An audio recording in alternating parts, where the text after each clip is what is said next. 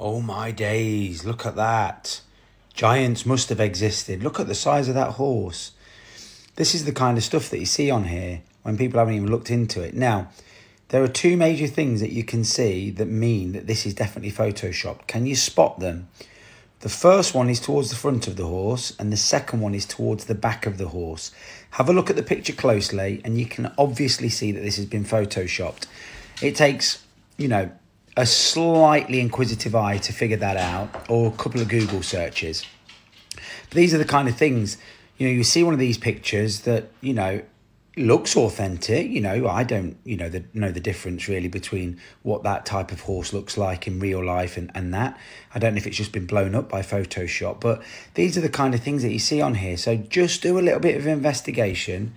Have a look at the guy at the front's head and look at his hat, and you can see the body of the horse through the hat.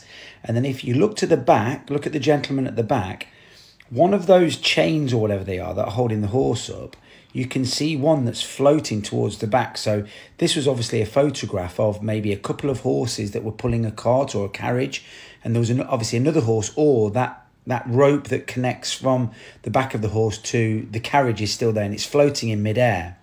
So you can clearly see that that horse has been cut out and put into this image or somehow worked around. But this is quite often the sort of proof that people use to say that there were giants that lived the earth, there were, dinosaurs didn't exist or whatever. So just do a little bit more digging.